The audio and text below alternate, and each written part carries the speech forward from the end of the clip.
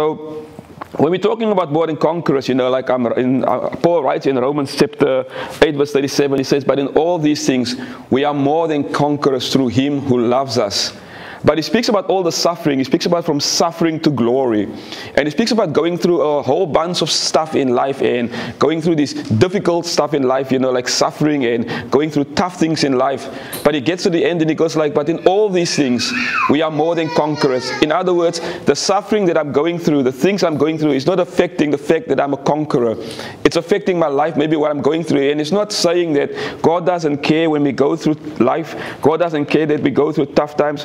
But it's about knowing that when we go through these things, that God is with us, that he actually does care, that he actually says that I count the hair upon your head, you know, like, and that's how much he cares about us. He says, I see you before the foundations of the earth, I knew who you were. That's how much I care about you. But I also see what you're going through. And in that same thing, I can give you the power to become more than a conqueror and living in victory every single day. It doesn't matter how the life is knocking you around or how things, but it's all about having that mindset that we are living in victory every single day.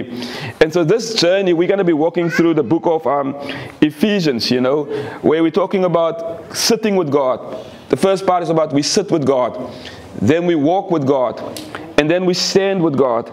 And sitting with God, and then we're going to talk about how we're going to sit, walk, and stand at the same time. Sitting with God is basically having a relationship with God. Everything that we do comes out of a deep relationship, you know, like when we even come to worship, when we come into the presence of the Lord, we come out of that place of, man, I've met with God. I've sit with God. But it's not just sitting with God just like every now and then. It's sitting with God on a daily basis. And so this morning, we're going to discovering a little bit more about sitting with God. And so Ephesians chapter 1 to 3 focus on our position in Christ and our relationship with God. And these are scriptures and things that just declare about who we are in God. And I'm just going to go through a few of them quickly. If you have your Bible, you know, you can turn with me, you can just go through some stuff. Paul starts in Ephesians chapter 1 verses 3. He says, blessed be the God and Father, our Lord Jesus Christ, who has blessed us with every spiritual blessing in heavenly places in Christ. And what Paul is saying, he says, the first thing I want you to understand is that you have been blessed with every spiritual blessing that's in heaven. And so when Jesus walked the earth, he was blessed with every spiritual blessing that's in heaven. Now when he talks about us, he's not talking about like people think about like, oh man, I've been blessed with heaven, so now I'm going to declare kingdom to come down, I'm going to walk on gold streets. Jesus didn't walk on gold streets. There wasn't like pearls running around and rivers and stuff and lions walking next to him. They don't want to eat him. But he had a kingdom mindset. And that's why he teaches us. He says, like, as Christians just prayed, like, thy kingdom come, thy will be done, here on earth as it is in heaven. And so it doesn't matter what I'm going through. It doesn't matter what situation I'm facing. Firstly, I know that I have been blessed with every spiritual blessing that's in heaven. In other words, that's a kingdom mindset that we're walking within that man, God has blessed me. You see, whether I have $1 in my pocket or 5 cents in my pocket, I am blessed because why? God has blessed me with every spiritual blessing. And so what Jesus did in his time is that he basically just ushered the kingdom of God into places where he went into. And that's why he says, like, I can only do what I see the Father do. I can only say what my Father tells me to say, because what he was speaking from a heavenly perspective. And that's why when Jesus walked in earth, he knew that in heaven there were no such thing as leprosy. Come on. And so that's why he healed that leprosy, because he's been blessed with every spiritual blessing. He knew in heaven there were no blind people. And that's why he healed the blind, because why he goes like, I've been blessed with every spiritual blessing. And so when we're looking at our prayer life, when we pray, our life is elevated, because why? We're not just praying from an earthly perspective, but we're now praying from a heavenly perspective. We're praying and we're declaring, whatever is in heaven, God, I want to declare in my life here. Lord, I might be sick right now, but in my mind, I've been blessed with every spiritual blessing, and therefore my mind and my body will not overtake my spirit, but my spirit will rule my body. My spirit will rule my mind, because my spirit lines up with the kingdom of heaven. And unless our spirit lines up with the kingdom of heaven, we will never be able to live a victorious life. He also says that We are made for the praise, for His glory. In other words, what He's saying that, like, you know what? When God looks at you, He starts praising because we are made for the praise of His glory. And that's why He says, let your light shine so others may see, and your Father in heaven. He says, in Him we have redemption. Sorry, I'm not giving scriptures. In Him we have redemption. This is now, I think, verse 7, if I can see correctly. In Him we have redemption through His blood for the forgiveness of sin according to the riches of His grace. And we're going to talk about the blood on a later stage. But it says like we have redemption through the blood. In other words, every time I do something wrong, every time I go through something, I say, God, come and wash me in the blood of the Lamb. I've been redeemed. Redeemed means like I've been purchased. Things have changed in my life. Then he said also in verse 13, he says, in Him, still in chapter 1, you were also trusted after you heard the word of truth, of the gospel of salvation. In Him also, having believed, you were seated with Him. Sealed with Him with the promise of the Holy Spirit. And so now it says like there's a promise and it's a seal, and that seal means it's a done deal, that you've been sealed with the promise of the Holy Spirit. Then in verse 20 it talks about, it says like, which He worked in Christ when He raised Him from the dead and seated Him at the right hand of heavenly places, far above principality and might and dominion and every name that's on earth and is in heaven. And now it tells us that Jesus has been placed in heaven at the right hand. He's far above every principality. We're going to talk about principalities on the later stage. He's far above every power. In other words, everything that is going on in this world, everything that we're facing is under the feet of Jesus. But it's whether we believe or whether we don't believe. And now he talks about also, and in Him all things were put under His feet. So everything was put under His feet. Then we jump to chapter 2. We're going to continue, and he talks about, and He raised us up together and made us sit together in heavenly places with Christ Jesus. Now that's my most favorite part about Ephesians, that we've been raised up together. In other words, when I'm being raised up together and I'm seated with Jesus within the Spirit, I don't pray from an earthly place, but I pray from a heavenly place. In other words, I don't look at the mountain this way, I look at the mountain that way. And so when I already pray and I pray for something, my faith is elevated and I already believe because I'm now in heaven, and I say to God, God, in heaven, that problem doesn't exist in heaven, so I now want to declare on earth that this thing must move, this thing must give, because why? It is not heavenly. You know how many people are walking in struggles and are bounded by things. I'm not saying we're not going to get sick, but I'm talking about not being bounded by the sickness. That's why Paul says, I go through sickness, I go through hell, I go through all these things, but in all these things, I am more than a conqueror. In other words, I can lay on my deathbed and I can say to myself that I am more than a conqueror, because my body is just a vessel, but my spirit goes on. And it's all about when we start thinking about spiritual mindsets, you know, like, and not earthly mindset, because a lot of the times we are bounded by the earthly mindset, but God wants us to be elevated, you know, for these things. Now, one of the things we need to understand is that these things were given to us, these blessings are provisions for us to enjoy every single day. That these blessings are given to us to walk in victory, to walk in power, and not to be bounded by things.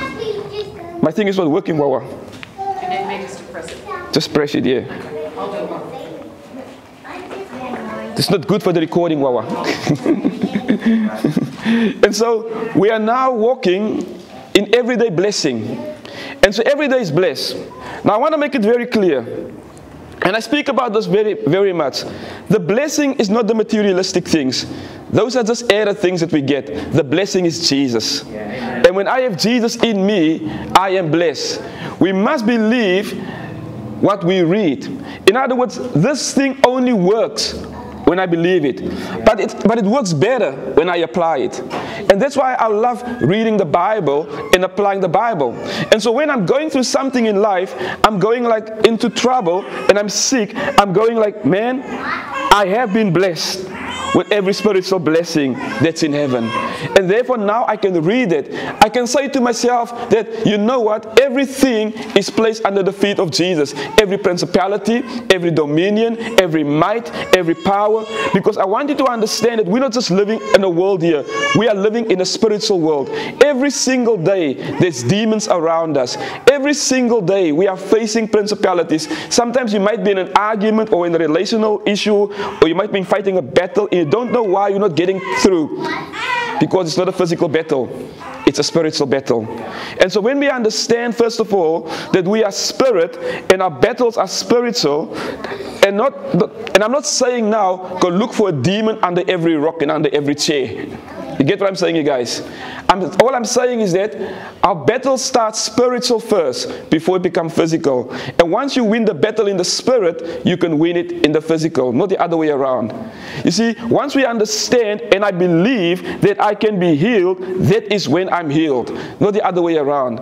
It is even when I take a tablet and when I'm sick and I take a Panadol and I pray over that Panadol, I say, like, Lord, I take this Panadol, but I believe that it's you that's going to heal me through this Panadol. And I don't believe in the power of the Panadol, but I believe in the power of the blood of Jesus Christ that is healing me. And this is just something that helps me to get to the place where I need, because you created this thing. You know, like you made this thing. It's all about how we pray. And so the next thing I want to talk about, first of all, is that speaks of three things. That we are being seated. Speak of three things. So the first part we're going to be talking about is sitting with God in heaven. And that speaks of three things. What does it mean to be seated with Jesus? What does it mean to come from a place of heavenly perspective, from a kingdom perspective, and to pray within that? And so let's journey together in this whole thing. And so the first thing we need to understand is that those who receive the abundance of grace and the gift of righteousness will reign in life through the one Jesus Christ. You get what I'm saying, you guys? We will reign in life, and life will not reign over me. If I have the flu don't reign over me. I reign over the flu. In other words, Etienne knows I used to be a person that's not a morning person. But I also used to be a person who gets very moody when the wind blows. Every time the wind blows, it affected my mood. I get angry, I get upset, I get frustrated, and I'm just moody because the wind blows. But we have one problem with that type of mood. I grew up in Cape Town, the Cape of Storms. In other words, the wind blows every single day. And so every day I'm angry. And so I allow the elements of this world to reign over me.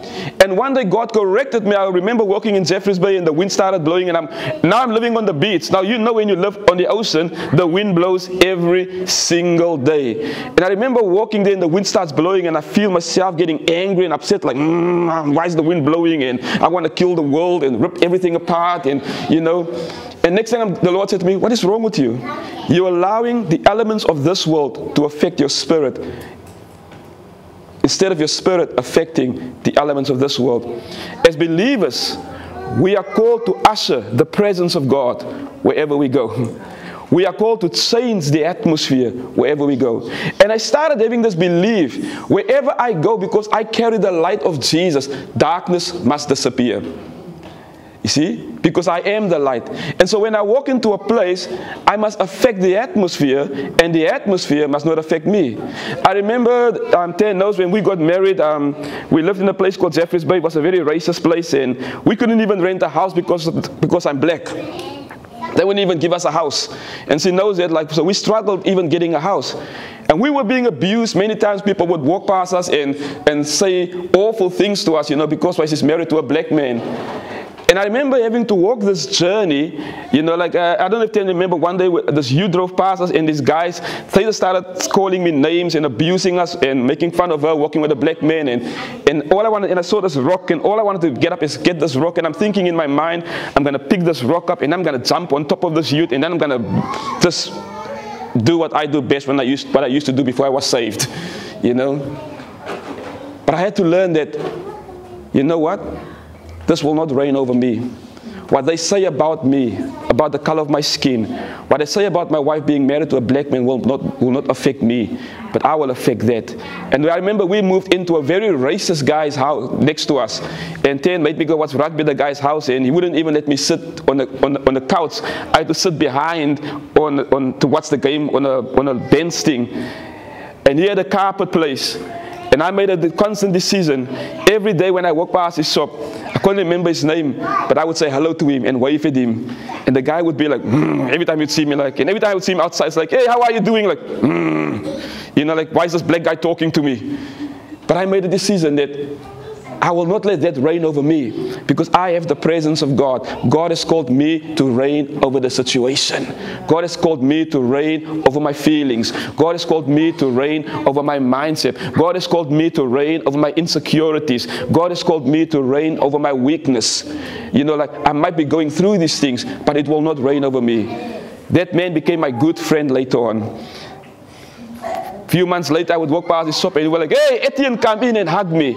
Because why? All I did was like, I'm going to reign with love. I'm going to show love to a man who hates me for the color of my skin. I'm going to show love to a man who looks at me and look at me as subhuman. You see, God can use us. When we allow things to reign in our lives, when we allow our family lives or things to reign over us, we will never overcome. And so the question is really,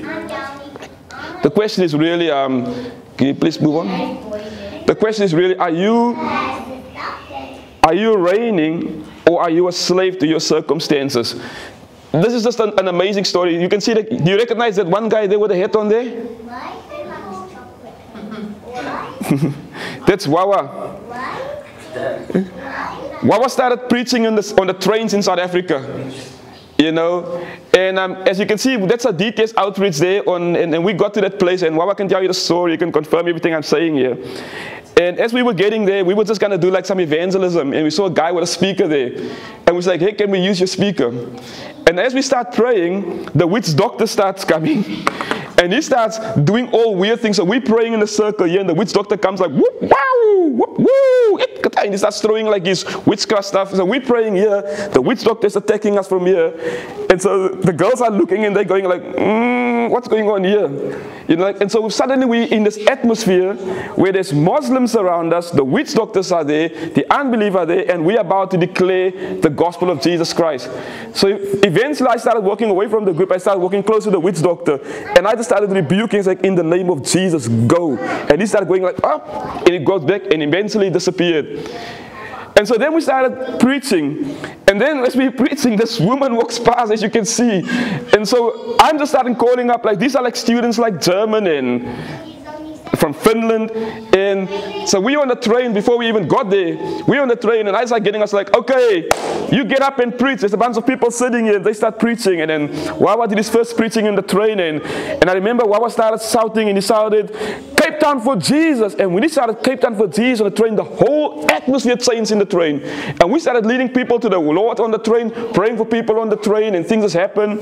And we end up here. And as we were fighting and trying to get against the atmosphere, and there's Muslims right in front of us and all these things, God starts moving. And that's why I said, like, in all these things, we are more than conquerors through Him who loved us. And so when we started making an altar call, people started coming out, as you can see there. And then we didn't have enough people to pray for people, because by revival, it started breaking out on a marketplace in an open air that we didn't plan, but we were just ushering the love and the presence of God. And I remember, like, I remember one of the girls, he was praying for one of the ladies there, and I looked at the side, and one of the ladies started becoming demon possessed, and the head starts going like, and the head starts spinning around, and they looking at me, and I'm going like, no, you guys pray, I didn't wake up that demon, you deal with that demon. If you wake up the demon, you deal with the demon. You know, and they started casting out demons. People were getting healed on the street there. But you need to understand, it wasn't just like that. We walked into an atmosphere of witchcraft. We walked in an atmosphere of Islam. We walked in an atmosphere where people were just there. But when we started declaring the name of Jesus in that place, and we started saying, and these are students just coming out, it's their first time, they've never even preached in a church. They've never even given a testimony in the church. But they were so scared, and they were and one of the boys, I didn't even want him to preach. He just jumped up and he's like, give me the mic. And he started sharing the love of Christ. And they started changing the atmosphere. And we saw heaven opening up. And we saw revival breaking out within that place where there's too many people for us to pray for, that we had to get other believers come out and help us pray, finding believers within the crowd to come and help us pray. Because why? They overcame their fear. When Wawa got up on the train that he didn't know he was going to preach in, when I just said like, Wawa, it's your turn, get up and preach, he was full of fear. He was scared, but he didn't allow the fear to overtake him. And when he started preaching and he started declaring Cape Town for Jesus, and the atmosphere just broke, bang! We reigned over the atmosphere. I believe that God has not just called us to reign over our lives, but to reign over the atmosphere. Being seated with Jesus in heavenly places means, as we've been lifted up with Jesus, we also reign with Jesus. My question again to you is, are you reigning in this life, or is this life reigning over you? Whatever you're going through, whatever circumstances you're going through, is that reigning over you, or are you reigning over it? It doesn't mean we're not going to go through trouble. It doesn't mean we're not going to go through struggle. But it means that we are reigning over these things, and these things are not reigning over us. The next thing, what it means to be seated with Jesus, is that we are on the other side of the finishing work of the cross. I love the cross. You know, I was just in a church lately, and the pastor spoke about the blood. He spoke about the cross, and I was like, man, I love this. You know, like I just want to hear more about the cross. You know, so Paul says this. He says, I want to know Christ in the power of his resurrection, and in the fellowship of sharing in his suffering, becoming like him in death, and so somehow obtain the resurrection from the death. And then he talks in Colossians chapter 2 verse 10, he says like, and you are complete in him who is the head over every principality. I want you to understand, first of all, you are complete in Christ. You're not a half a person. You are not a three-quarters, but you are complete in Christ with every spiritual blessing. But he says, I want to know Christ. What does it mean to know Christ in the power of his resurrection? And that means you live on the other side of the cross. Because Jesus says to his disciples, you will receive power when the Holy Spirit comes upon you. And that's why even when we do evangelism, when we witness out there, we cannot do it without the Holy Spirit, because we're doing it with the resurrection power of the Holy Spirit that empower us to do certain things. But in order to have that power, I must die at the cross first. I must understand that, you know, like, not dying is that I must humble myself. I must come to the cross and say, Lord, I lay down everything in order to have the power of the resurrection. And so death and power goes together. But this is a sweet death. This is not just a death that we're just going to go and suffer forever. This is a death that leads to victory. A death that leads to glory, a death that leads to power. Is when I say to Jesus, simply, Jesus, I surrender. I, Etienne, die before you. And we know as we were going out and doing evangelism in Australia, and Peter, then they went out like they had to die and going like, I don't talk to people, I don't like talking to people, I'm not used to talking to people, but that person dies, for it's no longer I that lives, but Christ that lives within me. And therefore Christ makes decisions within me. And therefore I don't do it within my own strength anymore. And so sometimes I go out and I say like, you know what? I really don't like talking to strangers on the street. But I'm not going to do it in my own strength. I'm going to do it in the power of the Holy Spirit.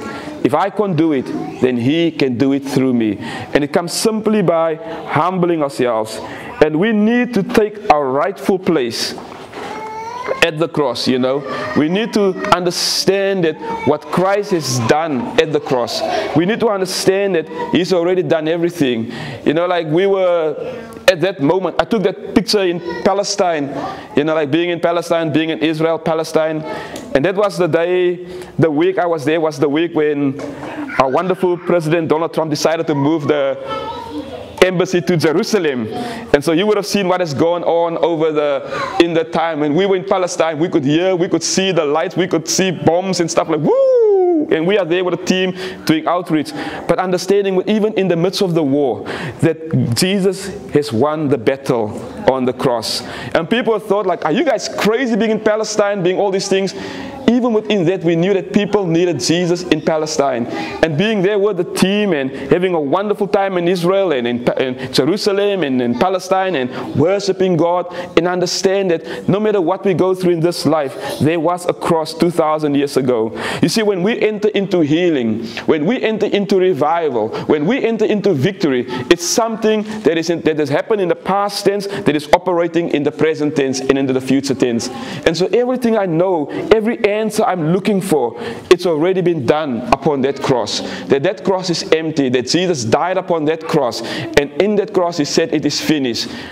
But now we need to receive the finishing work of the cross and understand that I can actually walk in the power of that cross, that cross is powerful. The next thing that sitting with Jesus means is resting. That we're not at a place of struggle, we're at a place of rest. You know, I think we talked with Christians, we had a wonderful talk about yesterday, just about rest. He says in Matthew chapter 11, verse 28 to 29, he says, "Come to me, all you who labor and are heavy laden, and I will give you rest." He says, "I will give you rest. Take my yoke upon you and learn from me, for I am gentle and lowly in heart, and you will find rest for your souls." You see, having that rest within God in the midst of trouble, having that rest, being able to go and sleep, you know, like when you know that all hell breaks loose, is understanding that God's got everything under control, that He is the ruler of the universe. I can rest within Him because I know what is done upon the cross. I can rest within Him because I know I'm seated in heavenly places with Him.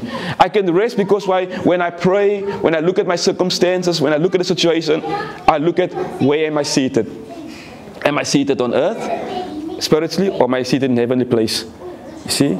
And there's rest in heaven. And what does it mean to rest? Resting is a natural response that the job is done. It's completed. Resting is understanding that, you know what? I'm facing the situation. I'm going through this warfare, but it's been completed 2,000 years ago. And I can just walk in this victory. It's a place of rest and not a place of worry. You know, I think they say there are 365 verses in the Bible that says, "Do not worry." And so when we start worrying, we are doing exactly the opposite of what Jesus is commanding us to do. In other words, it's safe for me to say every time I worry, I sin because I go against God's word. Now, worrying and concern are two different things. Don't get me wrong. I can be concerned, or I can get a little bit worried, but when I'm in a state of worry, constant worry, you know, like, for instance, if I see one of the children get on that chair, one of the babies, and they're going to jump from that thing, of course I'm going to get a bit worried and run towards it. I'm not saying we're not worried, but I'm talking about when we live in a state of worrying, when we're constantly fearing, when we're constantly worrying, is constantly dwelling in our mind, you know, like, then we are walking against what Jesus says, because He says, do not worry, do not worry, do not worry, because while you are in a place of rest, in a place of rest, there is no worrying. We are convinced that nothing can undo the completed work of Jesus Christ. And so I start looking at this word, and I'm going like, you know what, within this word, nothing can undo what Jesus has done for me. He has done it, and therefore I can sleep at night. I can go to rest at night. I say to people a lot of times, you know, when we were looking at this mortgage of this building and looking at a whole bunch of stuff, I said, I prefer to lay awake and think and strategize how we're going to win the loss rather than how I'm going to pay the bills. I want to put my eyes on what God is doing and what God wants to do through me rather than things that I cannot change. I want to focus on Him and say to Him, Lord, I give this problem to you, and I lay this problem at your feet. And when I lay it at your feet, I'm not going to worry about it anymore because you will take care of it. Now I can move in. Now, when we stop worrying, we stop walking that Jesus has for us. You need to know that you can rest in the presence of the Lord and that you are safe there. You need to know even in the place of warfare that we can rest in that place. When we say it is finished, it is done, when we rebuke it and we say, Lord, it's over, it is over. because what he has done it upon the cross. Therefore we have this promise. It says the gospel, for indeed the gospel was preached to us as well as to them.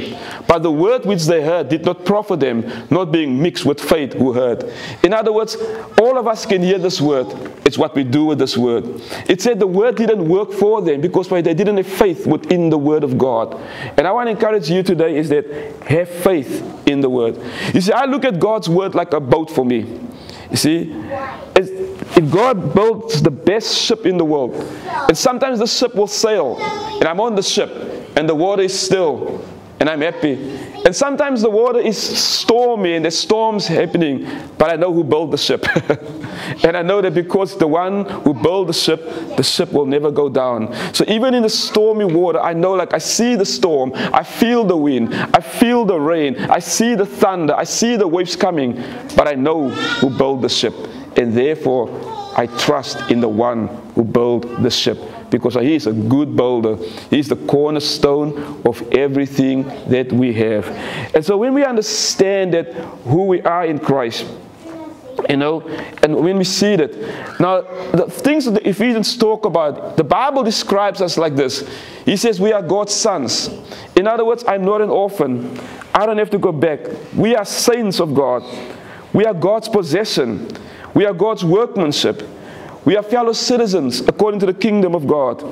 We are members of the household of God. You know, isn't it amazing to be members of the household? We are His holy temple. We are a dwelling in which God lives by His Spirit. That God's Holy Spirit lives within you. You know, and I've seen God do incredible things in this room. I've seen God using people who don't even know Jesus to lay hands upon the sick, and the sick are being healed because of what God can do. I've seen God raising up the blind. I've seen God opening up the deaf ears. I've seen God raising up the cripples. Not because of me, but because of the Holy Spirit that lives within me. I often tell people the first time I saw blind eyes open and crippled people walk was the first time I had the least faith. Actually, I wanted to run away from the situation when I found myself in a village in Africa. And I'm sitting in front of a crowd of people and making an altar call and saying, like, all those who are sick coming out full of faith. And when I saw blind people come out, I almost fainted. I was like, I didn't mean for blind people to come out. I didn't. And then I made the altar call long, and I said, like, is there anybody else who's sick in this place? And then they brought deaf people. I'm like, this is not getting better. And then I had to prolong the altar call. Like, is there anybody else who's sick over here? And they bring crippled people out. I'm like, it's getting worse and worse. And I'm like, where do all these blind and crippled and deaf people, where do they all come from? And they're all in the front of me. And then I started asking, is there anybody who's got TB? Is there anybody who's got cancer? Is there anybody who's got flus? Any sickness that you cannot see, that's not visible. Because all I can do is say, all the cancer people are being healed. All the TB people are being healed. Sorry guys, the Holy Spirit has left the building. We'll come back for the blind tomorrow. But it didn't work like that. And I remember standing there, and this altar call is going for more than half an hour, about 40 minutes, because I don't know what to do with all these sick people in front of me. And I'm thinking like, okay, I'm going to ask everybody, close your eyes, lift up your hands and close your eyes. And when they close their eyes, I'm going to run. I really wanted to run. By the time they open up their eyes, like the elves have left the building. And then I realized that I'm in the middle of Madagascar. I don't even know where to run to. I'm in this village. Even if I run, they will catch me. And I remember breaking down before God. And I had no faith. And I remember just dying there. And all I could say is like, Jesus, Holy Spirit, you come. And when I did that, with a little mustard seed of faith, not with great faith, with my cowardness, because I was a coward. And I was scared. And I was fearful. But I said that I have the Holy Spirit. I remember something came over me, and I walked to the first blind person, and I said, see in the name of Jesus. And the person starts crying and jumping up and down, and the eyes are opened up. And I started, one man's hand was like this clip. I start pulling this man's hand out, and God starts healing his hand. And I go to the deaf people, I lay hands on the deaf, and they are being healed. And I remember there was one person who was born blind, and I don't even know why I do it, because this is when the Holy Spirit starts moving, crazy things happen. I said, is there a Malagasy Bible? And I walked to this blind lady, and I said to her, read the Bible. I just opened the Bible somewhere, and her eyes opened up, and not only does God heal the blindness, but she started reading the Bible for the first time, was born blind. That is the God that we serve. But it's all about the Holy Spirit. It's all about understanding that it's not about how much I pray. It's not about how much I fast. It's about who I trust in. It's about that mustard seed faith. And I want to encourage you young ones that you must have faith. You can have faith, and you can go out and you can do amazing things. Not because you want to do amazing things. Guys, let me tell you one thing. I don't want to see people get healed so I can tell people can be healed. Because Jesus loves them. And it's a deep compassion and a deep love in my heart. And I truly want to see them set free. I don't want to see people get saved because I can come and say, oh, we've had like 1,000 people get saved. It's because Jesus loved them. And it's a love that's in my heart. And when I receive that love flow through me. And many people want to see healings and salvations, but they don't want to see the love of Christ flow through them. Everything Jesus did was out of love, because he is love. It wasn't because he wanted to be great and wonderful and give testimonies like, I've done this, I've done that. It's simply because he loved, and he loved well. And so the next thing we understand that's very important is that we have a position in Christ. And so being seated with Christ talks about our position in Christ. And I often explain this in a way that if I walk out the street right now, I can't just go and stop cars and say, show me your license. But if I'm a policeman, they can do that because they understand their position. They understand their job.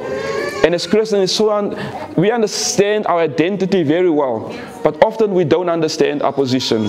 And the first position we have that I just want to run through is we've been redeemed through his blood. There is nothing the enemy can do or to do to you, that you have truly been redeemed. When I became a Christian, because I have done so many bad things, I had to learn Romans chapter 8.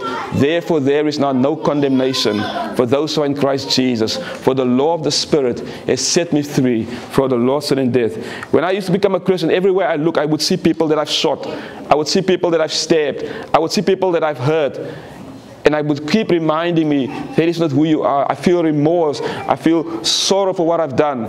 But I've been redeemed through the blood of Jesus Christ.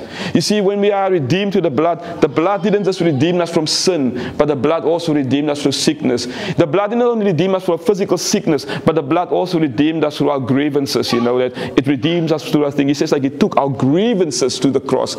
And by his stripes we are healed. And so often when people talk about it, they just talk about the physical thing. But even sometimes when I'm sad, when I'm grieving, when I've got something going on in my mind, that Christ has taken that to the cross. And it's just like, I've thought about your grievances, and you being redeemed. There's so much power in the blood of the Lamb. And that's why often when I pray, I say, Lord, I just plead the blood of Jesus over this situation. I plead the blood of Jesus because the blood of Jesus is what redeems us. Because the Bible says in Revelation chapter 12, it says like we overcome him by the blood of the Lamb and the word of our testimony. And so we need to understand the power of the blood. That I've been chosen. And so every time when I feel inadequate, every time I need to do something and I feel like maybe I cannot do, I realized that, no, the Bible says that, Etienne, you have been chosen.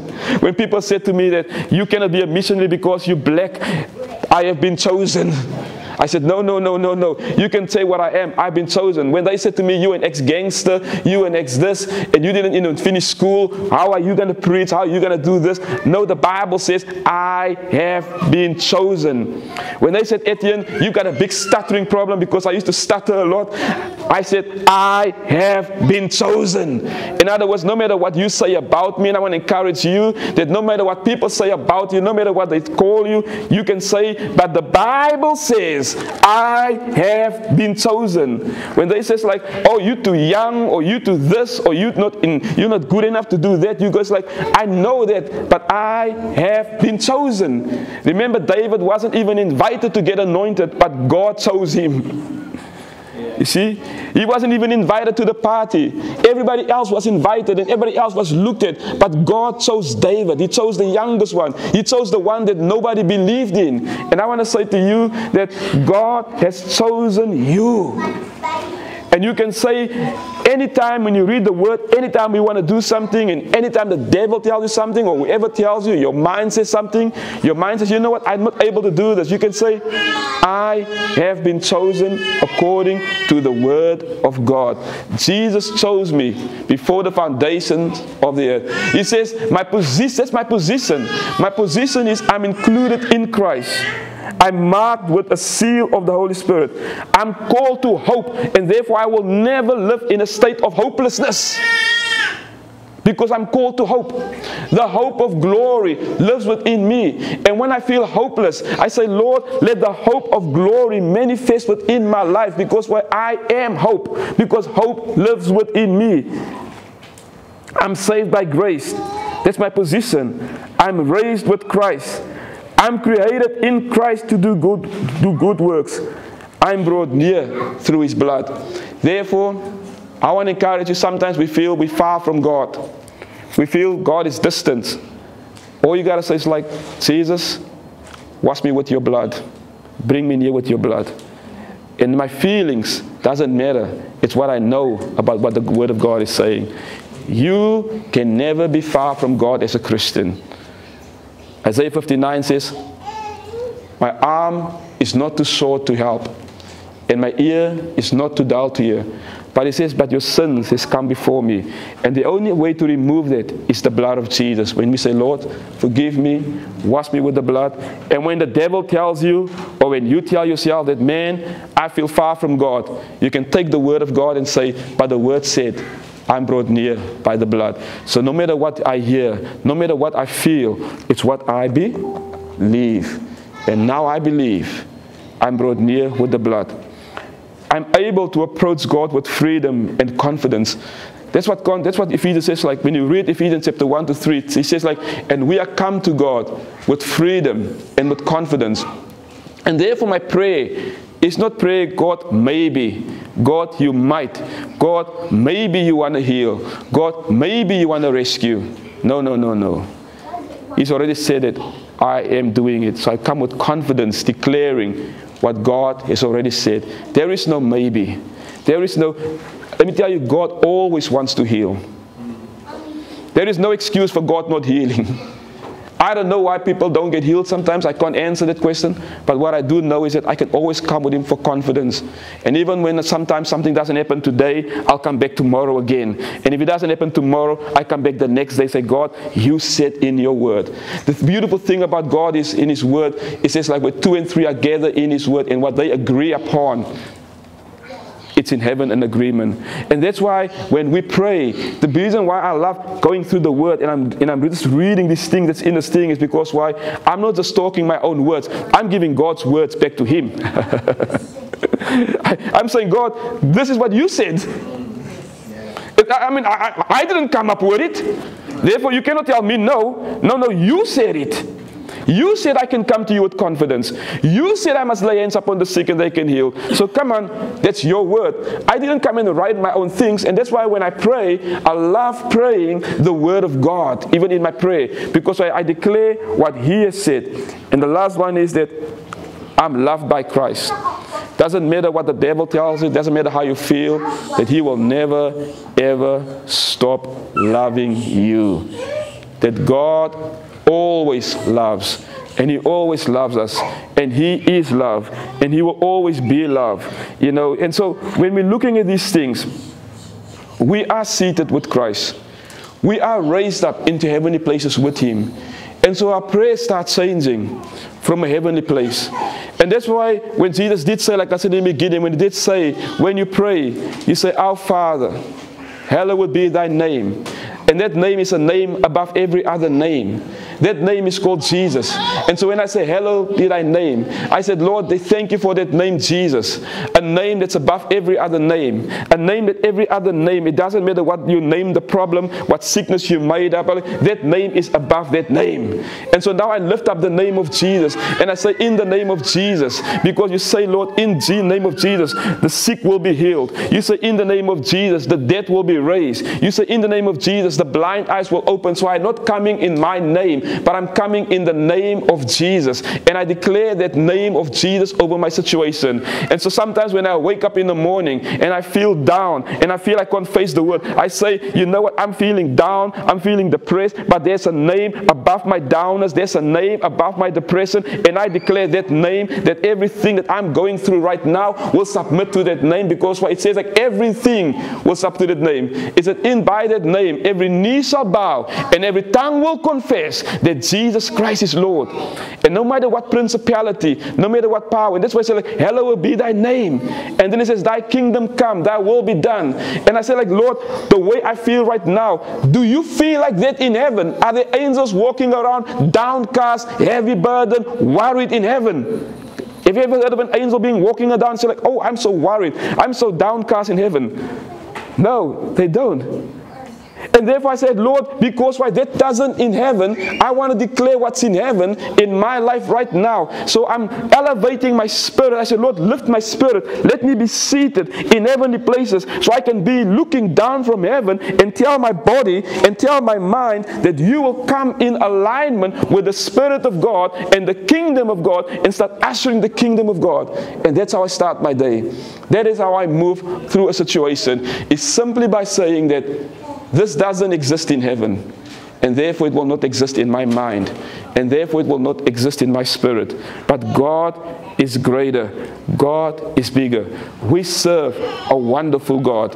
People, when we're talking about spiritual warfare, yes, we're talking about casting out demons out there, but the greatest warfare, if we're going to be talking in the next few months, is in our minds, it's in our hearts, and it's in our tongues. That's where the greatest warfare lies. And that's where the enemy wants to keep us trapped. You see, if I can't, I used to play sport. And when I would run on the field and we play rugby, and I see the other team, I have to believe in my mind that we're going to beat that team. If I walk in the field and go like, oh gosh, we're going to get a flogging again today, then we're probably going to get a flogging. I remember like, we were once in Brisbane, and there was a soccer game between the Solomon Islands and Australia. And we're the Solomon Islander guy. And I looked at him, and he came to me, and he goes like, and he was so excited about the game. He was like, and I said, are you sure you guys are going to win this game? He goes like, yeah, we're going to win. I was like, you Solomon Islands, are you sure you're going to win it? I said like, I know you've got faith, my brother, but there's faith and then there's foolishness. I said like, this is not faith. But he had so in his mind, he believed that Solomon Islands were going to win, and he was so excited about it. And I was going like, you're not going to win. I was like, yes, we're going to win. And they lost by 9-0, like almost like a rugby score. 9 points to 0. But I was so impressed with him. Coming from a little country, thinking that we're going to win. But you know what? They might have lost the game, but he's won in the mind. He has not walked in inferiority. He walked as an equal and saying like, you know what, we are good enough to win this. And I want to say to you that everything that we do, which we're going to learn in the next couple of weeks, starts within the mind. But it starts with our spirit. You know, when our spirits are being elevated within heavenly places, and we start praying from a spiritual place. Let's pray together, and then we're going to have some prayer more. Father, we want to thank you this morning. Lord, we want to give you glory.